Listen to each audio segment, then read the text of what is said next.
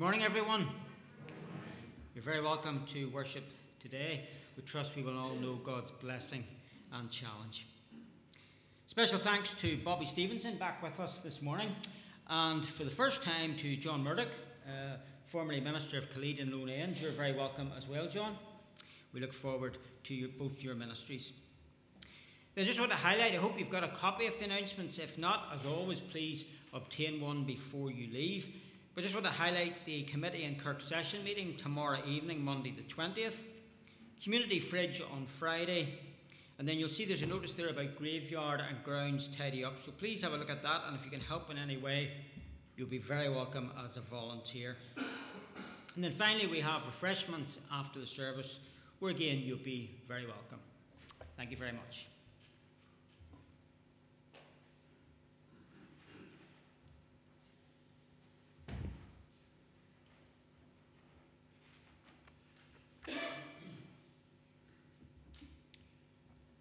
Thank you, Martin, for your warm words of welcome.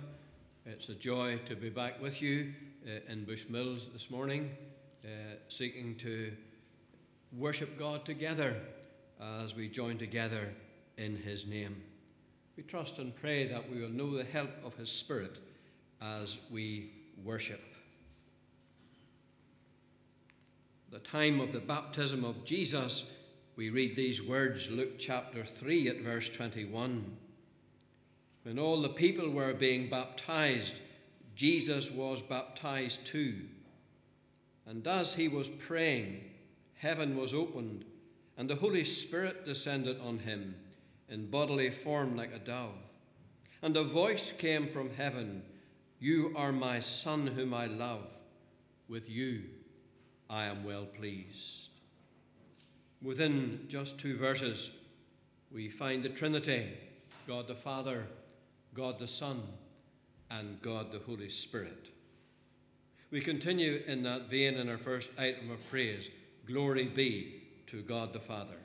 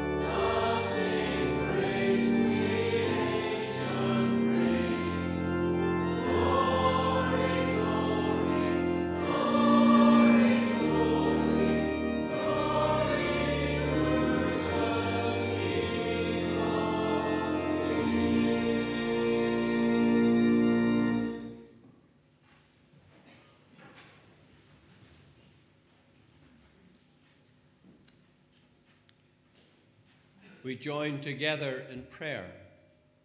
Let us pray.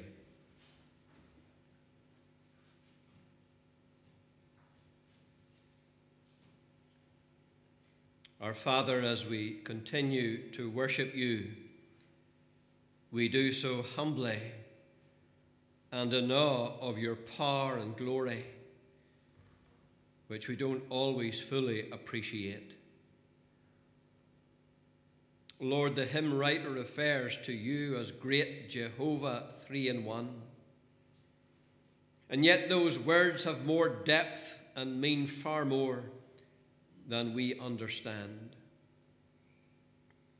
We worship you, God the Father, because you've made the world and everything in it. And you've made us, and you give to us breath and life.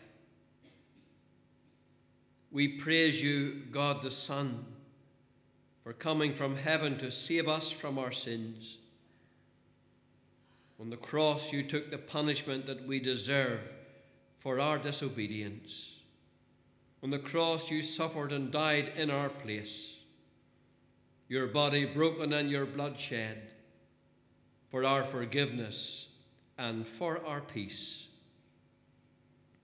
We bless you, God the Spirit, for your activity in creation and in salvation, pointing us to Jesus, that we might appreciate what he has done for us.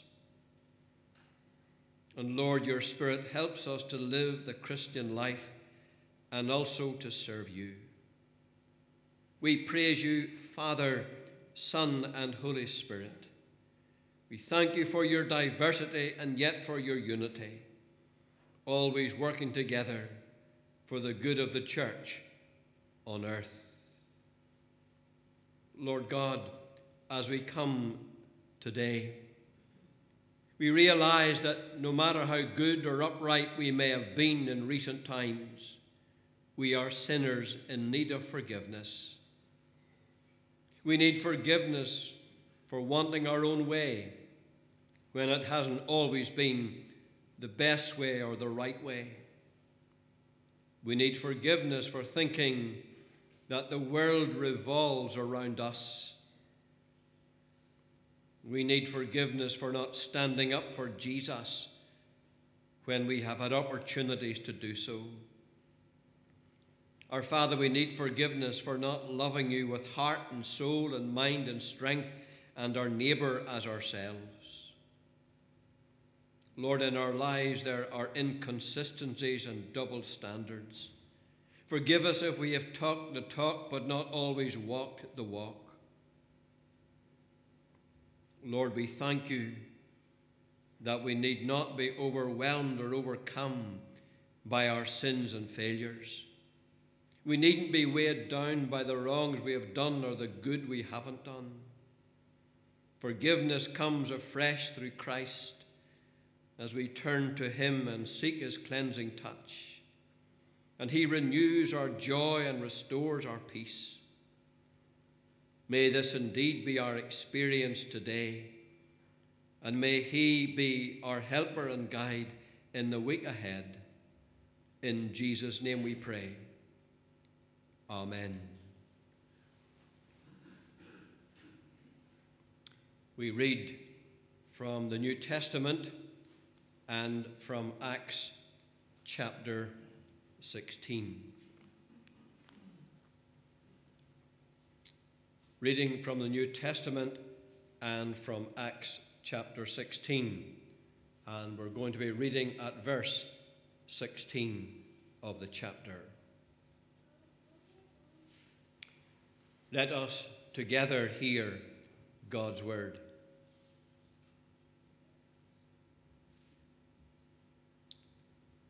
Once when we were going to the place of prayer, we were met by a slave girl who had a spirit by which she predicted the future.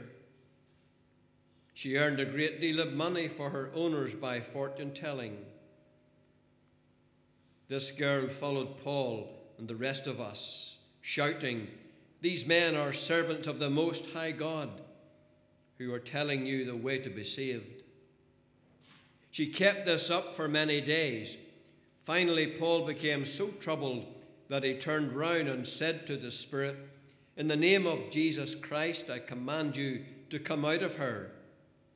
At that moment, the spirit left her. When the owners of the slave girl realized that their hope of making money was gone, they seized Paul and Silas and dragged them into the marketplace to face the authorities. They brought them before the magistrates and said, "These men are Jews and are throwing our city into an uproar by advocating customs unlawful for us Romans to accept or practice." The crowd joined in the attack against Paul and Silas, and the magistrates ordered them to be stripped and beaten.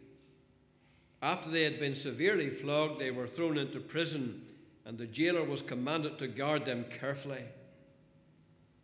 Upon receiving such orders, he put them in the inner cell and fastened their feet in stocks. About midnight, Paul and Silas were praying and singing hymns to God, and the other prisoners were listening to them. Suddenly there was such a violent earthquake that the foundations of the prison were shaken. At once all the prison doors flew open, and everybody's chains came loose. The jailer woke up, and when he saw the prison doors open, he drew his sword and was about to kill himself because he thought the prisoners had escaped. But Paul shouted, "Don't harm yourself, we are all here." The jailer called for lights, rushed in and fell trembling before Paul and Silas. He then brought them out and asked, "Sirs, what must I do to be saved?" They replied, "Believe in the Lord Jesus and you will be saved, you and your household." Then they spoke the word of the Lord to him and to all the others in his house. At that hour of the night, the jailer took them and washed their wounds. Then immediately he and all his family were baptized. The jailer brought them out into his house and set a meal before them. He was filled with joy because he had come to believe in God, he and his whole family. Ending there at verse 34 of Acts chapter 16. We thank God for his word.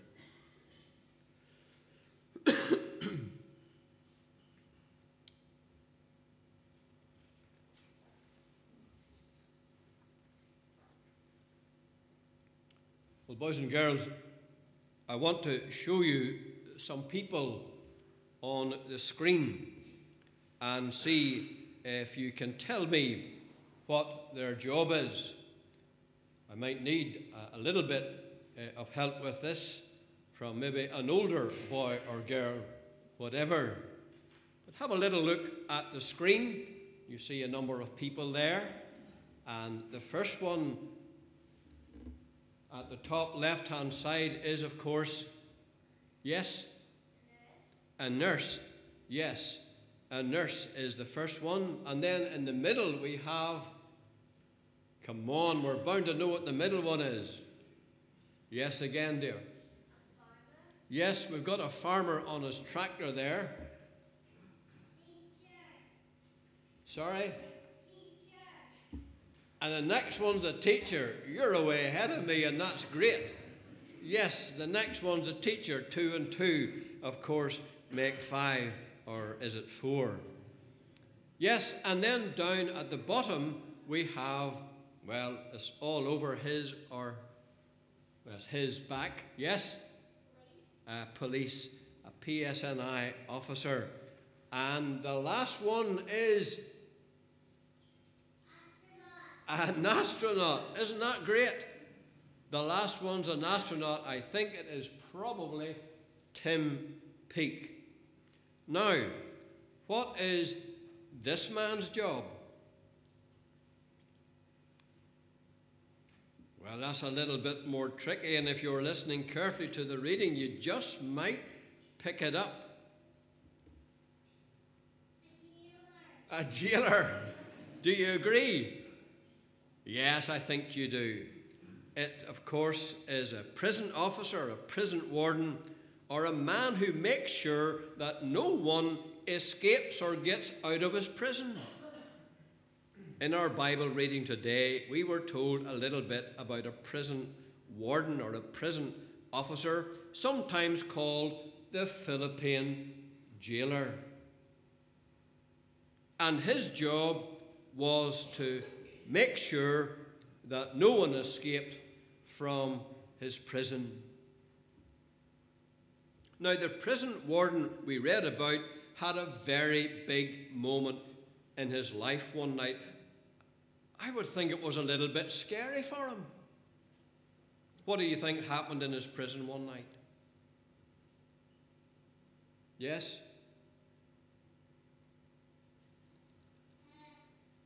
The whole building began to shake, and I don't know if it fell down or not, but it certainly began to shake. And I'm sure that was quite scary for him. He had just got all the prisoners settled down for the night, and then the prison building began to shake, and the doors flew open, and the prison officer or the Philippian jailer thought all the prisoners were going to escape. And he knew that if the prisoners had escaped from his prison, well then, his own life would be in danger, because his job was to make sure no one ever escaped from prison. But then he heard a voice. It was the voice of a man called Paul, who was a Christian. And Paul told the prison officer or the Philippian jailer not to panic, not to harm himself, because no prisoners had escaped, even though their chains fell off. And then Paul told him something very, very important. Paul told the Philippian jailer about Jesus, and he and his family put their trust in Jesus. And as the Philippian jailer learned that God loved him, he wasn't afraid anymore. Boys and girls, young folk, grown-ups, sometimes God speaks quietly into our hearts and lives about Jesus and about following him. And some people come quietly to trust their lives to Jesus, and that's great. But sometimes, God has to give us a wee bit of a shake to get our attention and get us to take Jesus seriously. Because in love, God wants us, invites us to put our trust in Jesus, who loves us and who forgives our sins. Paul and his friend Silas were in prison because some people in a place called Philippi didn't like them going around telling men and women and boys and girls about Jesus. But Paul and Silas loved Jesus so much they couldn't help speaking about him. And the Philippian jailer was glad that he had Paul and his friend Silas for a wee while in his prison, because he got to hear about Jesus. And he and his family put their trust in him. My hope and prayer is that you will come to understand God's love for you and come to put your trust in Jesus as your friend and as your Savior. Because to God, you are special, and he invites us to trust his Son, the Lord Jesus. We're going to sing our children's piece now. I think we're singing it twice, John. I'm special because God has loved me.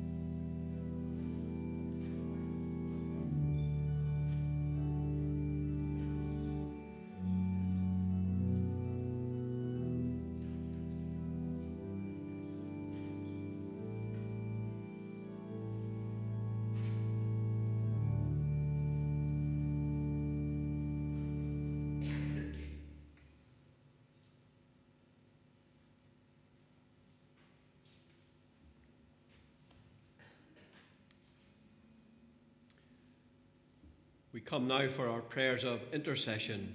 Let us pray.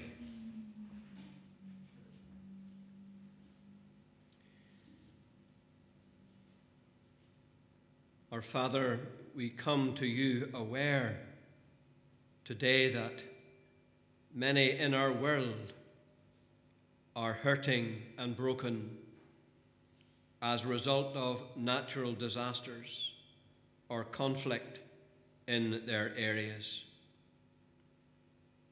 We think again of the situation in Turkey and Syria, where there has been so much loss of life and destruction of communities. We pray, Lord, that you will extend your compassion and comfort to the grieving and traumatized. And we pray that you will minister to the injured through the hands of those who are attending to them and caring for them. Thank you, Lord, for stamina and guidance for those who were and still are involved with the work of rescue and recovery. Will you grant help and grace for the many challenges that lie ahead for these communities? Almighty God, we think also today of Russia's ongoing war on Ukraine. As it approaches the first anniversary this week, we pray for a de-escalation in activities and that minds will be turned away from conflict towards a peaceful resolution. And may we not forget the displaced and the grieving and the broken as a result of the past year's actions. Our Father, we bring before you our own land, mindful of the ongoing political standoff and stalemate, praying that soon outstanding issues will be resolved and that we will have a functioning executive working for the good of all. Then, Lord, within this congregation and community, there will be folk and families who need your encouragement and help. We bring the sad at heart and lonely to you, asking that you will assure them of your interest and love. We bring also the concerned or anxious to you, Lord, praying that you will bring calm to their minds and something of your peace to their hearts. Our Father, we pray for ourselves. Where we need refreshed in spirit, will you refresh us? Where we need courage to face the week ahead, will you grant courage to us? And if important decisions need to be made in the days ahead, we pray for wisdom and clarity and faith to go forward. Do continue with us, and as we return to your word, may we know the help of your Spirit to understand and grasp what you have to say to us from it. All these prayers we ask in Christ's name and for his sake. Amen. We continue to worship God as we bring our offering. Your offering will be received.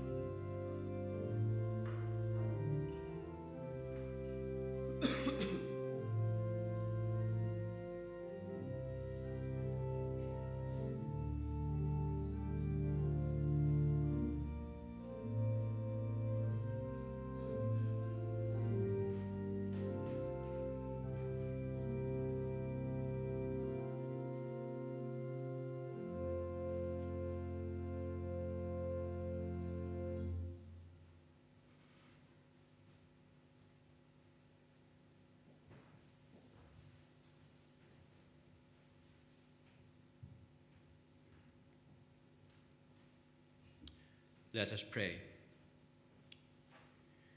Lord God, having received so much from you for life and living, we offer again to you our time, our talents, and the offerings just given. Bless them, we pray, and use them for the good of your church and for the praise of your name. Amen.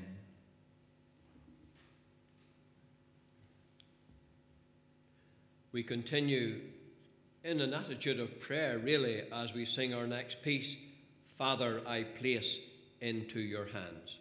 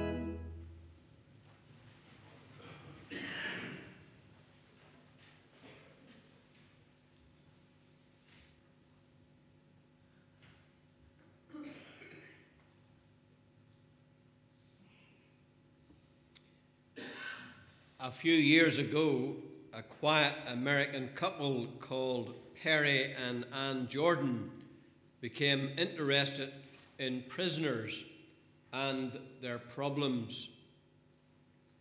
Indeed, their interest grew to such an extent that they began to visit prisons in the area of Florida. Perry and Ann were a Christian couple, and as they sat down with prisoners to listen to them, they also shared the good news of Jesus with those who showed some interest.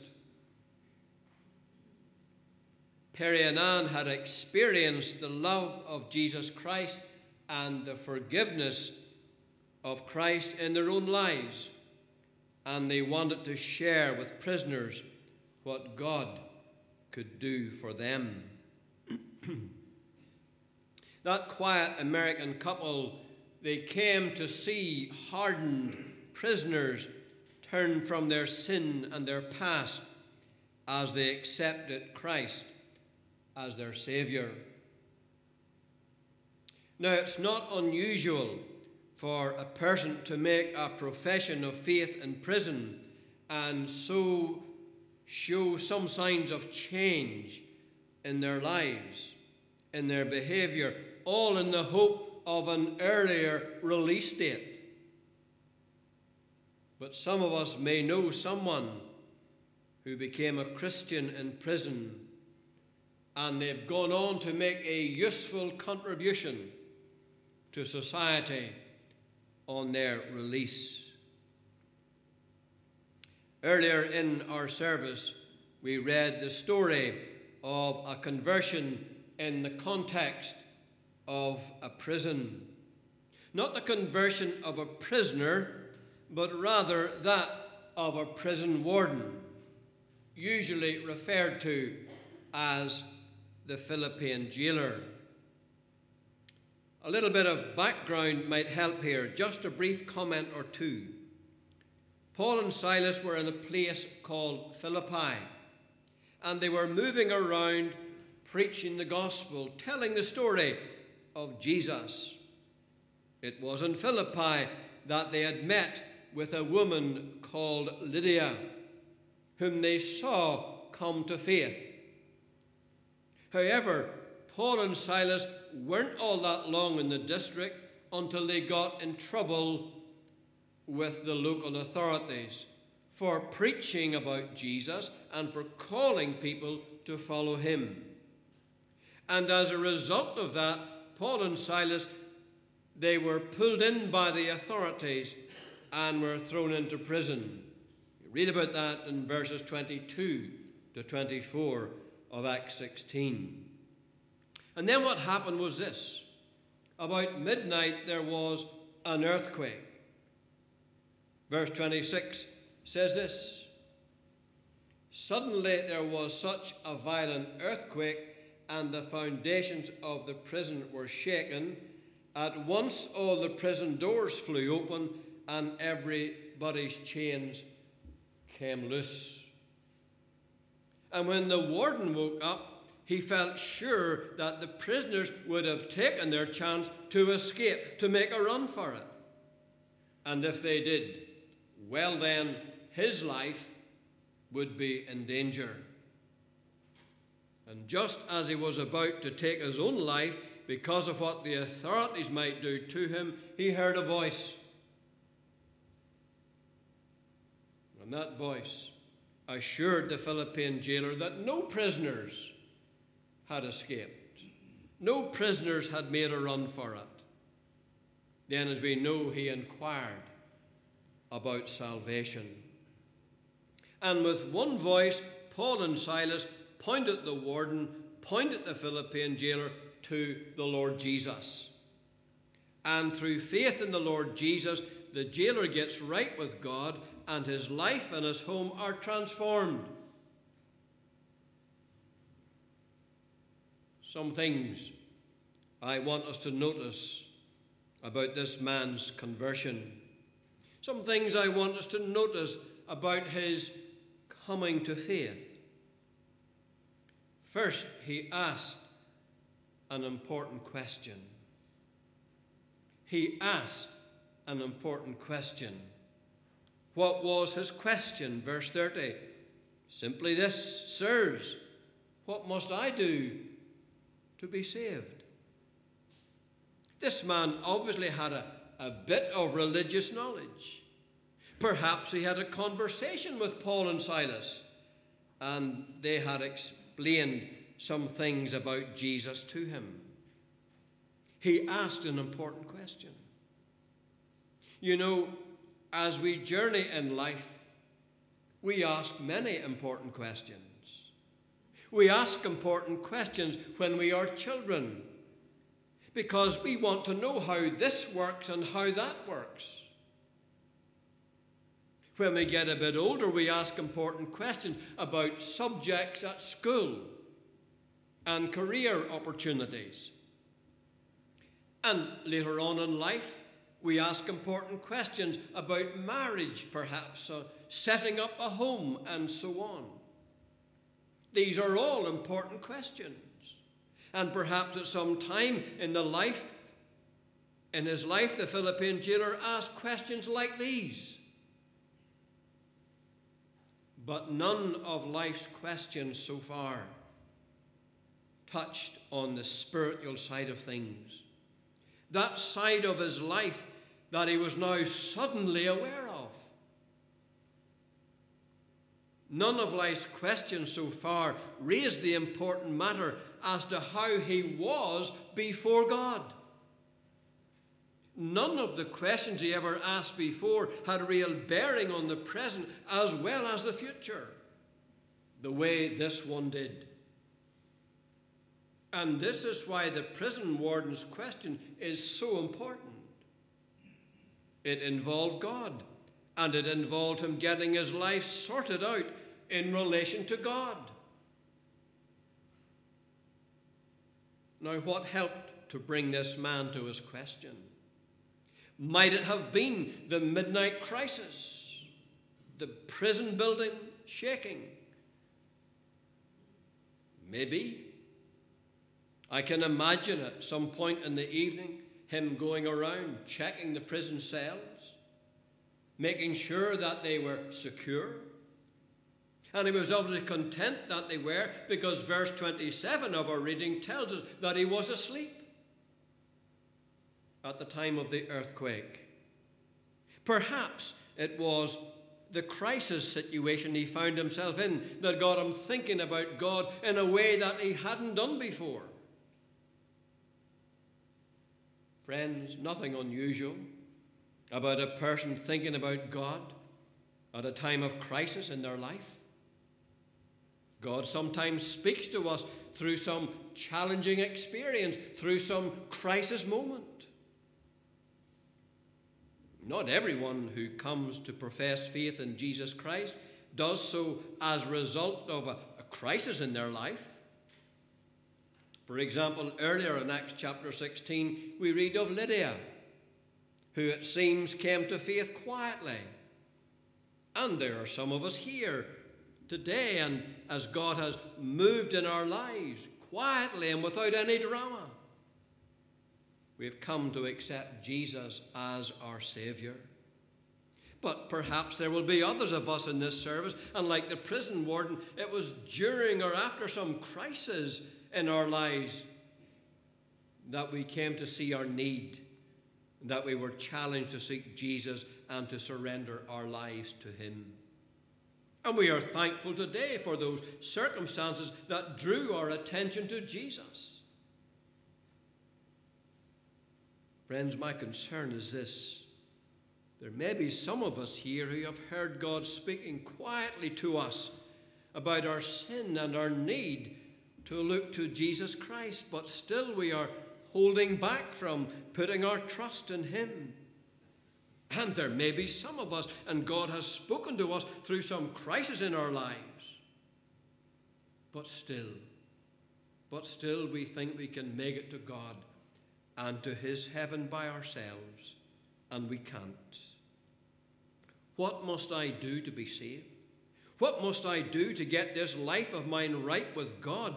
That was the Philippian jailer's important question, and it may be that God prompted him to ask it through a crisis situation. But there's another reason for him asking this question. I suggest to you that he had heard about Jesus and his cross, and about how God was reaching out to men and women through him. For example, verse 25 says, about midnight, Paul and Silas were praying and singing hymns to God, and the other prisoners were listening to them. Paul and Silas were praying and singing praises to God, and as they did, they were no doubt telling the story of Jesus for all to hear, including the warden. And what would those in prison have heard? Well, they would have heard about a God who loved them, but couldn't accept them the way they were. They would also have heard about Jesus dying on the cross for their sins. And they would have heard about the forgiveness and the new beginning Jesus could give. And as the Philippian jailer heard all of that, he began to ponder what he had heard. He began to understand he had a need that only Jesus could meet. Friends, I would suggest that all of us here today know the gospel. We know that Jesus has died on the cross for our sins, and we know that the way to peace with God, or to rightness with God, or to reconciliation with God is through what Jesus has done. You can't have been attending Bushmills Presbyterian Church in past times and not know the good news about Jesus. When the Philippian jailer realized where he stood, he wanted to find out more. He wanted to get his life on the right track. An important question. Notice an instant answer. Verse 31. They replied, Paul and Silas replied, "Believe in the Lord Jesus and you will be saved." In just 10 words, we have the gospel in its simplest terms. Just what does it mean to believe in the Lord Jesus? To believe in Jesus is to believe in who he was and is, the Son of God, the one who was unique in his birth, the one who was unique in his life. To believe in Jesus, yes, is to believe in who he was. And to believe in Jesus is to believe in what he has done. What has he done? He has gone to the cross, and he has suffered and died there in our place and for our sins. In my place and for my sins. To believe in Jesus, yes, it is to believe in who he was. To believe in Jesus is to believe in what he has done. And to believe in Jesus is to believe that he offers forgiveness and hope to all who come. What a wonderful answer the Philippian jailer received. He was pointed simply and clearly to the Lord Jesus. Friends, please let's get this. The Philippian jailer wasn't pointed to some set of rules and regulations for salvation. He wasn't pointed to a list of do's and don'ts in order to make him more acceptable to God. Clearly and simply, he was pointed to Jesus. And my, how consistent Scripture is. Referring to Jesus in an earlier chapter of Acts, Peter says this, "Salvation is found in no one else. For there is no other name under heaven given among men, given among people, by which we must be saved." The Philippian jailer's important question received an instant answer. Believe in the Lord Jesus and you will be saved. And how do we know he did that? How do we know he believed and received the Lord Jesus? There was a noticeable change in his life. Fear was gone and he had joy. He was glad in his heart. The gospel had impacted his life. He was changed. We're told in verse 34 about him being filled with joy because he had come to know God, or because he had come to believe in God. Here's a man who was close to taking his own life.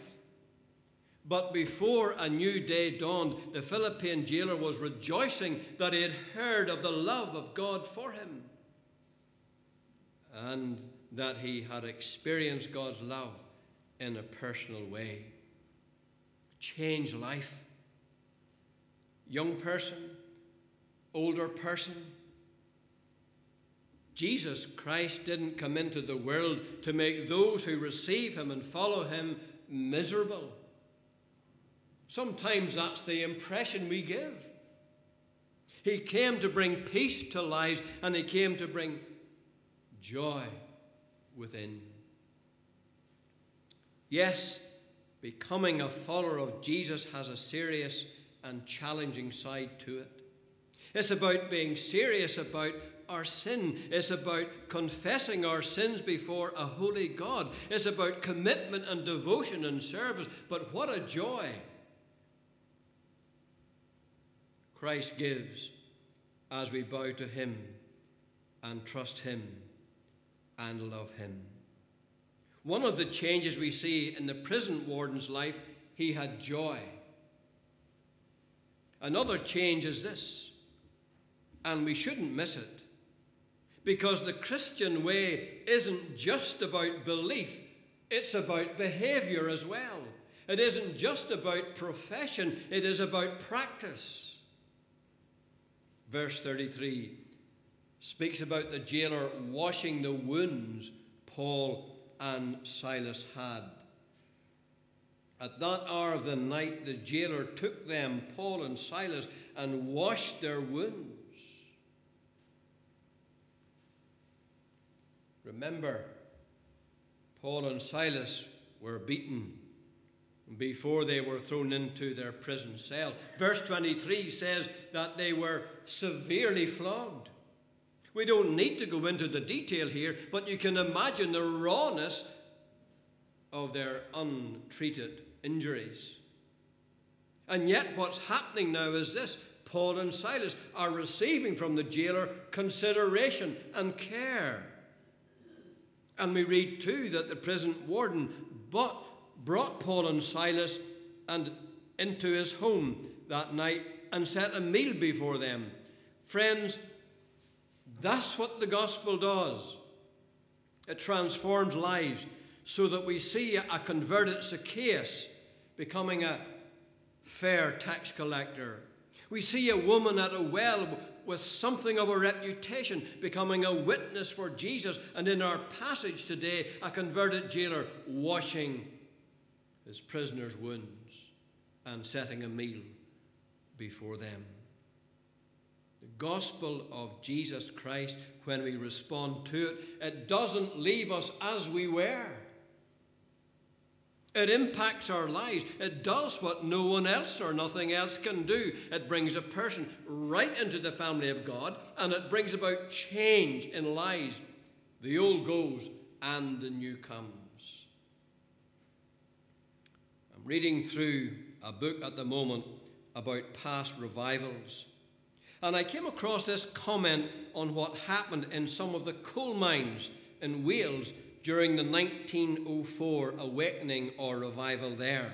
And I quote, "Stoppages occurred in coal mines, not due to differences between management and workers, but because foul-mouthed miners became converted and stopped using foul language to the extent that the horses which hauled the coal trucks in the mines no longer understood what the miners were saying to them." Responding to the gospel doesn't just mend our relationship with our God, it impacts and changes our lives.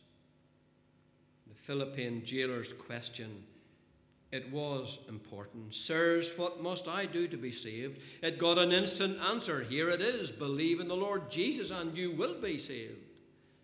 In other words, in hearing who Jesus was and what he had done, he then made that personal to himself. And we read of a changed life. He had joy, and not only in his own life, but his family had joy also.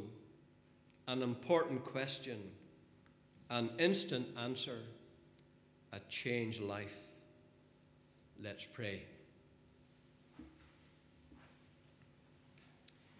Lord, your love for each of us is the same, and yet you choose to deal with us differently as you bring us to an understanding of your love. Sometimes you speak into our lives quietly.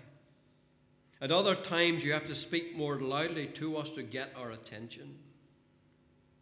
Our Father, will you encourage and affirm your people in this congregation and community? And will you graciously minister in the lives of men and women and young folk who've not yet considered Christ, not yet put their trust in the finished work of Jesus? In his name we pray. Amen. Well, the choice of the last hymn indeed is very fitting. I'm not ashamed to own my Lord.